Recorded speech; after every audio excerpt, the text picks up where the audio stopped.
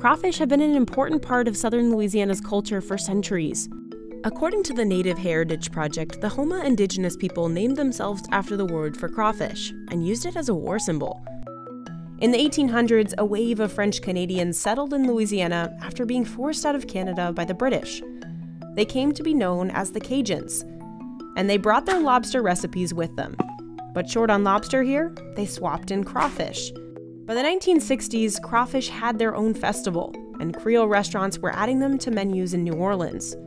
Crawfish have since gone definitively national, but locals still cook them into staples like etouffee, boudin, and boils.